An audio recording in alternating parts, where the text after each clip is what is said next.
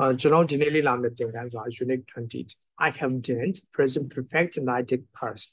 a present perfect tense နဲ့ past tense ကိုနှိုင်းယှဉ်မှာဖြစ်တယ်။ရှေ့မှာလေ့လာခဲ့တဲ့၄ခံ၅ခံက present perfect ရဲ့အကြောင်းဖြစ်တယ်။အဲ့တော့ present perfect ကိုနံပါတ်1ကပြုလုပ်ပြီးတာမျိုးမှာသုံးတယ်ပုံစံက has have plus past participle ဖြစ်တယ်။ပြီးပြတ်တာမျိုးပေါ့အခုလေးတင်လုပ်ပြီးရင် just လုပ်ပြီးရင် already မလုပ်ရသေးဘူးဆိုရင် yet နဲ့ကျွန်တော်တို့သုံးတဲ့ပုံစံလေးတွေလေ့လာရတယ်ဘယ်ကလေးကနေပြီးတယ်ဆိုရင်စမှတ်ဆိုရင် since ဘယ်လောက်ကြာလဲဆိုရင် for ဒါမျိုးတွေကျွန်တော်တို့လေ့လာခဲ့တယ်ပေါ့ဒါ present perfect နောက်တစ်ခုက life experience ဘဝမှာလုပ်ဖူးတာမျိုးတွေကိုပြောတဲ့အခါမှာသုံးတယ်ပြီးတယ်ဆိုပေမဲ့တချို့အရာတွေကတော့သူရလက်ကိုဦးစားပေးတဲ့ပုံစံမျိုးပြီးတယ်လို့ဘာသာပြန်လို့မရတာရှိတဲ့အကြောင်းလည်းကျွန်တော်ပြောခဲ့တယ်အဲ့တော့ present perfect နောက်တစ်ခုကကြတော့လုပ်ဖူးတာဘဝအတွေ့အကြုံပေါ့နော်ရောက်ဖူးတာမြင်ဖူးတာစားဖူးတာဒီအကြောင်းတွေကျွန်တော်လေ့လာခဲ့တယ်သူမှာတော့ ever never နဲ့တွဲသုံးတယ်နောက်တစ်ခုက present perfect continuous tense ကိုအရင်ကလည်းလုပ်တယ်အခုလည်းလုပ်တယ်မပြီးသေးတဲ့ပုံစံလေးပေါ့အဲ့ဒါကိုသုံးတယ်ပြီးတော့အချိန်ကိုဦးစားပေးတဲ့အကြောင်းကိုကျွန်တော်လေ့လာခဲ့တယ်ဒီမှာတော့ basic လောက်ပဲရှင်းတာဖြစ်တယ်အဲ့တော့ဒီတက်ပို့ပြီးတော့သိချင်တော့ intermediate attend တို့ upper intermediate attend ကသင်ခန်းစာတွေကိုနားထောင်ဖို့လိုအပ်ပါမယ်အဲ့တော့လောလောဆယ်တော့ဒီကောင်ပဲပြောပါမယ်အဲ့တော့ဒီမှာသွားတာက present perfect နဲ့ past tense ကိုကျွန်တော်နှိုင်းရှင်းတာဖြစ်တယ်with a finished tie yesterday, last week, etc. We used the past simple arrived, so was. အဲ့တော့အတိတ်မှာပဲပြီးပြတ်ခဲ့တဲ့အချိန်ပိုင်းပြကာလလေးဖြစ်တဲ့ yesterday တို့ last week တို့เนาะဒီလို ago စသဖြင့်အဲ့ဒီစကားလုံးတွေဆိုရင်တော့ကျွန်တော်တို့က past tense နဲ့သုံးပါတယ် past tense မှာလည်း verb to be a past tense so once were ရှိမယ်ကျန်တဲ့ past tense တွေဆိုတော့ regular verb ရှိမယ် ed နဲ့ဆိုမယ် irregular verb ရှိမယ်အလို့ချက်ထားမယ်စကားလုံးတွေဖြစ်တယ်ပေါ့အဲ့တော့ past tense ဒီဘာနဲ့တွဲသုံးလဲဆိုတော့ finished time အတိတ်မှာပြီးပြတ်ခဲ့တဲ့ဟာနဲ့သုံးတယ် we arrived yesterday အဲ့တော့အတိတ်မှာပဲပြီးပြတ်ခဲ့တယ် we arrived last week ရင်ဘက်ကရောက်ခဲ့တာလည်းပြီးပြတ်ခဲ့ပြီအချိန်ဖြစ်တယ် we arrived at 3 o'clock 3 နာရီတုန်းကရောက်ခဲ့တယ်ပြီးပြတ်ခဲ့ပြီ we arrived in 2002 2000တုန်းကဆိုလည်းပြီးပြီwe arrived 6 months ago လွန်ခဲ့တဲ့6လရောက်ခဲ့တယ်ဆိုတော့ past tense ဒီပိုင်းနဲ့တွဲသုံးလဲဆိုတော့ finished time အတိတ်မှာပဲပြီးပြတ်ခဲ့တဲ့ action တွေဖြစ်ခဲ့တာတွေကိုပြောတဲ့အခါမှာ past tense ကိုသုံးတယ် yesterday last week 6 months ago အတိတ်မှာပဲပြီးပြတ်ခဲ့တဲ့ဟာတွေကိုကျွန်တော်သုံးတယ် do not use the present perfect have arrived have done have been with the finished time တော့ present perfect tense တွေကြတော့သူတိကျတဲ့အချိန်ပိုင်းပြကာလတွေမပါဘူးသူကအတိတ်ကဖြစ်ခဲ့တဲ့အခုချိန်ဒီရလက်ရှိတာကိုပဲသူကဦးစားပေးတာဆိုတော့သူတိကျတဲ့အချိန်ပိုင်းပြကာလတွေတွဲမသုံး I saw Tyler yesterday မနေ့ကတွေ့ခဲ့တယ်ဆိုတော့ဒါ I have seen လို့သုံးလို့မရ I have seen ကမြင်ဖူးတာတွေ့ပြီးပြီဒါမျိုးတွေပြောတာ where were you အဲ့တော့နေရာပြပုတ်ပေါ့နော် where were you were ကနောက်မှာ non adjective ever phrase လိုက်တယ် phrase လိုက်ရောက်တာပေါ့အဲ့တော့ဘယ်ရောက်နေတာလဲ on Saturday afternoon ဆိုတော့တနင်္ဂနွေနေ့လည်းပြီးသွားပြီအဲ့တော့ where have you been လို့ပြောလို့မရ where have you been ဘယ်ရောက်ခဲ့တာလဲပြောတာနော်အဲ့တော့ I didn't have a holiday last year မနေ့ကအားလည်းမရခဲ့ဘူးဆိုတော့ဒါမနေ့ကပြီးသွားပြီဆိုတဲ့သဘောရှိနော် what did you do last night မနေ့ညကဘာလုပ်ခဲ့လဲဆိုတော့မနေ့ညပြီးသွားပြီ I stayed at home အိမ်မှာပဲနေခဲ့တယ် William Shakespeare lived from 1564 to 1616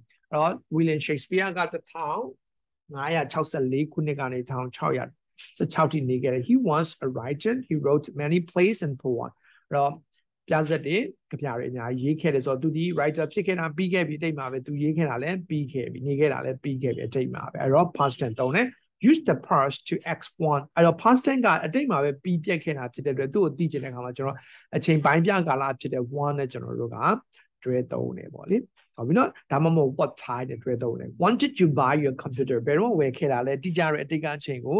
သိချင်တာဖြစ်တယ်What time did Andy go out ဘယ်ချိန်သူအပြင်ထွက်သွားခဲ့တာလဲဆိုတော့ကျွန်တော်အတိတ်မှာပြီးပြတ်ခဲ့တဲ့အချိန်ပိုင်းပြကာလကိုသိချင်တာဖြစ်တယ်ပြီးရင်ကိုပါကိုအတန်ထုတ်ပြီးတော့ဒါကိုချက်ဖတ်ပေါ့နားလဲသွား I saw Tyler yesterday where were you on Saturday afternoon I didn't have a holiday last year what did you do last night I stayed at home William Shakespeare lived from 1564 to 1616 he was a writer he wrote many plays and poems When did you buy your computer? What time did Andy go out? အဲ့တော့ present perfect နဲ့သူက past tense ကိုနှိုင်းယှဉ်ကြည့်ရအောင်တဲ့ present perfect ကအတိတ်တစ်ချိန်ချိန်ကဖြစ်ခဲ့တာအခုချိန်မှာရလက်ရှိတာမျိုးကိုပြောတာ I have lost my key ဆိုငါတော့ပြောင်းနေတယ်လို့ပြောတာအတိတ်တော့ပြောင်းနေတာအခုချိန်ဒီကိုယ်မှာအတော့မရှိဘူးအဲ့တော့ဒီဘက်မှာ I lost my key last week ဆိုတော့အရင်ဘက်ကငါတော့ပြောက်ခဲ့တယ်ဆိုတော့သူကအတိတ်မှာဖြစ်ခဲ့တာကိုပြောတာအခုအတော့ပြန်တွေးချင်လဲတွေးမယ်မတွေးချင်မသိဘူးပေါ့နော်ဒါပေမဲ့ငါတော့ပြောက်ခဲ့တယ်လို့ပဲပြောတာအဲ့တော့ အတိတ်မှာဖြစ်ပျက်ခဲ့တဲ့အားကိုသူကပြောပြတာဖြစ်ပါတယ်နော်အဲ့တော့ Ben has gone home to အိမ်ပြန်သွားပြီဒါကြောင့် he isn't here now ဒီမှာမရှိဘူး Ben went home 10 minutes ago ဒါလွန်ခဲ့တဲ့အတိတ်မှာပြီးပြက်ခဲ့တဲ့ဖြစ်စဉ်တစ်ခုကိုပြောပြတာဖြစ်တဲ့အတွက်ကျွန်တော်တို့ဒီ past tense သုံးသွားတယ်နော် Ben went home 10 minutes ago လွန်ခဲ့တဲ့10 minutes ကသူအပြင်ထွက်သွားခဲ့တယ် Have you seen Kate ကိုမြင်မိသေးလားတဲ့အခုသူ့ဘက်မှာလဲပေါ့နော် Did you see Kate on Saturday စနေနေ့က Kate ကိုတွေ့မိသေးလားတဲ့ဒါလေးပါပဲအဲ့တော့အတိတ်မှာပြီးပြက်ခဲ့တာရဲ့ဒါက Kate ကိုတွေ့မိသေးလားသူ့ဘက်မှာလဲဆိုရလက်ကိုသိချင်တာဖြစ်တယ်ဒါကတော့အတိတ်ကတိကျတဲ့အချိန်ပိုင်းပြကာလမှာအတိတ်မှာပြီးပြက်ခဲ့တဲ့ဟာတွေကိုပြောတဲ့အခါမှာ past tense သုံးပါတယ်တဲ့ Have we ever been to Spain ဒါက life experience ကိုပြောတာဖြစ်တယ်ရောက်ဖူးလားလို့ပြောတာဖြစ်တဲ့အတွက်အတွေ့အကြုံတွေကိုပြောတာဖြစ်တဲ့အတွက်ကြောင့်မလို့ in your life until now အခုချိန်တွေ့ကြုံခဲ့ဘူးတဲ့အတွေ့အကြုံပြောတဲ့အတွက် present perfect ကိုသုံးတယ် Did you go to Spain last year မနှစ်က Spain ကိုသွားခဲ့သေးလားဆိုအတိတ်မှာလုပ်ခဲ့တဲ့တိကျတဲ့အချိန်ပိုင်းမှာလုပ်ခဲ့တဲ့အတွက် past tense သုံးတယ် My friend is a writer he has written many books အားတကယ်ချင်းကစာရေးဆရာသူစာအုပ်တွေအများကြီးရေးထားတယ်ဆိုတော့သူအခုချိန်ကြီးရေးနိုင်သေးတယ်အခုချိန်ရေးထားတဲ့ရလက်ကိုပြောတာဖြစ်တယ် Shakespeare wrote many plays and poems Shakespeare ကပြဇာတ်တွေကြပြတွေအများကြီးရေးခဲ့တယ်အတိတ်မှာပြီးသွားတယ်ထပ်မရေးနိုင်တော့သူလည်းကွယ်လွန်သွားပြီเนาะအတိတ်မှာပြီးခဲ့ Sam hasn't phoned me yet သူကဖုန်းမဆက်သေးဘူးဆိုတော့ကိုညီမဆက်သေးတယ်ရလက်ရှိတယ် Sam didn't phone me yesterday သူမနေ့ကငါ့ကိုဖုန်းမဆက်ခဲ့ဘူးဆိုတော့ဒါအတိတ်မှာပဲပြီးပြတ်ခဲ့တယ်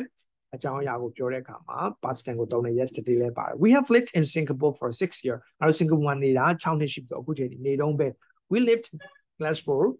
for 6 years but now we live in Singapore ဆိုတော့ဒါရင်တော့နေခဲ့တာအခုတော့မနေခဲ့ဘူးအဲ့တော့ဒါက present perfect နဲ့ past tense ကို national present perfect ဒီရလက်တို့အတွေ့အကြုံတို့ဒါတွေကိုပြောတာဖြစ်တယ်ပြီးပြတ်တာတွေကိုပြောတာဖြစ်တယ် past tense ကတော့အတိတ်မှာပြီးခဲ့တဲ့ finished action ဖြစ်တယ်ဒီကြတဲ့အချိန်ပိုင်းပြကာလလေးတွေနဲ့တွဲသုံးပါတယ်ဟုတ်ပြီနော်အဲ့တော့နောက် grammar စာအုပ်တုပ်လေးနဲ့တွဲကြည့်ကြည့်အောင်ဒီမှာလည်းအဲ့အကြောင်းလေးတွေပါတယ်ပေါ့ပေါ်နားလဲအောင်လို့အားကြောင့်မလို့ grammar လေ့လာရင်နောက်အုပ်လောက်တွဲလေ့လာအဲ့ဒါဆိုပို့ပြီးတော့နားလည်မှုပိုကောင်းတယ်compare the past simple and present perfect. We use the past simple to talk about something that happened at a particular time in the past. အတိတ်မှာပဲဖြစ်ခဲ့တဲ့အရာပေါ့နော်ဖြစ်ပွားခဲ့တဲ့အတိတ်ကအချိန်တစ်ခုမှာဖြစ်ပွားခဲ့တဲ့အရာကိုပြောတာ I met John at 4 o'clock. ၄ နာရီတော့တွေ့ခဲ့၄နာရီပြီးသွားပြီအဲ့တော့တွေ့ခဲ့တာဖြစ်တဲ့ past tense ကိုသုံးတယ် Wanted Jane go to India ကိုပဲတုန်းကသွားခဲ့တာလေအတိတ်မှာပဲသွားခဲ့တာအချိန်ကိုပြောတာ one ဘယ်တုန်းကလဲဆို in John ပြီးပြတ်ခဲ့ပြီ Martin bought a new car last week ဆိုပြီးပြတ်ခဲ့ပြီဖြစ်တယ် we use the present perfect to talk about the past but not about when things happen we use the present perfect to talk about the past အတိတ်ကအကြောင်းတော့ပြောတာပဲဖြစ်တယ်ဒါပေမဲ့အဲ့ဒါဘယ်တော့ဖြစ်ပွားခဲ့တာကိုပြောတာမဟုတ်ဘူးသူကအတိတ်တော့ဖြစ်ခဲ့တာအခုချိန်ဒီရလက်ရှိတာမျိုးကိုပြောတာမျိုးဖြစ်တယ်ပေါ့နော် I have met John's girlfriend ငါဆုံဘူးတယ်လို့ပြောတာအတိတ်ကဆုံခဲ့တာအခုချိန်မှာတွေ့ဘူးတဲ့အတွေ့အကြုံရှိကြောင်းပြောတာ she is nice နော် have you ever been to India ရောက်ဖူးလာတာ life experience အတွေ့အကြုံပြောတာ yes I have ဘယ်တော့ရောက်ခဲ့လဲအတိတ်ချိန်ရောက်ခဲ့တယ်အခုချိန်မှာရောက်ဖူးတဲ့အတွေ့အကြုံရှိတယ် I have never bought a new car ငါ့ဘဝမှာကားအသစ်ဆိုတာတခါမှမဝယ်ဘူးဆိုတော့ဝင်အဟောင်းနေကြီးပဲဝယ်လာတာတော့မသိဘူးနော်ဒီလိုမျိုးသူ့မှာမဝယ်ဖူးတဲ့အတွေ့အကြုံရှိတယ်ဒါပဲ number 2 we use the past simple for a situation or action during a period of time that ended in the past အတိတ်မှာပဲဒီအခြေအနေတည်းလည်းဖြစ်မယ်လှုပ်ဆောင်မှုတစ်ခုလည်းဖြစ်မယ်အဲ့ဒါကအတိတ်တစ်ချိန်မှာသူကပြီးခဲ့တဲ့ဟာတွေကိုပြောတဲ့အခါမှာသုံးတာ I worked there for 2 years ဆိုတော့အဲ့ဒီမှာ3 နှစ်လုပ်ခဲ့တယ်2 နှစ်လုပ်ခဲ့တယ်ဆိုတော့ sorry နော်2 နှစ်လုပ်ခဲ့ဆိုတော့ပြီးသွားပြီအဲ့ဒီမှာ I left last year မနေ့ကထွက်ခဲ့ဆိုတော့အတိတ်မှာပဲလုပ်ခဲ့တာအခုအဲ့ဒီမှာမလုပ်တော့ဘူးအဲ့ we use the present perfect situation or actions during a period of time from the past to now အတိတ်ကနေလောက်တာအခုချိန်ရှိရဆိုရင် he has worked here for 2 years so ဒီဝိနည်းအလုပ်သေးပါပဲတဲ့เนาะဒါလေးပဲဒါပေမဲ့ worked နဲ့ live က present perfect continuous နဲ့သုံးလို့ရတယ် present perfect လည်းသုံးလို့ရဒါလေးကဒီမှာဂျုံလို့ပြောတာเนาะ we lived in that house for a long time ဆိုအဲ့အိမ်မှာနှစ်ပေါင်းများစွာနေခဲ့တယ်ဆိုတော့အခုတော့မနေတော့ဘူးလို့ပြောတဲ့သဘော our company opened 2 new shop last summer အတိတ်ຫນွေတုံးကလှုပ်ခဲ့တာအရင်ຫນွေတုံးကလှုပ်ခဲ့တာပဲပြောရင်အတိတ်မှာပဲပြီးပြတ်ခဲ့တာဆိုတာဖြစ်တယ် we have lived ဆိုတော့အခုချိန်ကြီးကျွန်တော်တို့နေသေးတယ် since we got married အိမ်အောင်ကြကြရနေတာအခုချိန်ကြီးနေတယ် we opened to shop like summer မနေ့ကဆိုင်ဖွင့်ခဲ့တယ် since then အဲ့ဒီချိန်ကစလို့ we have opened to more နောက်တဲ့နှစ်ခုဖွင့်ပြီးသွားပြီအဲ့တော့အခုချိန်ကြီးရလက်ရှိတာကို ပြောတာဖြစ်ပါတယ်အားကြောင့်မလို့ present perfect ဒီ life experience ကိုပြောတယ်ဒီမှာနော်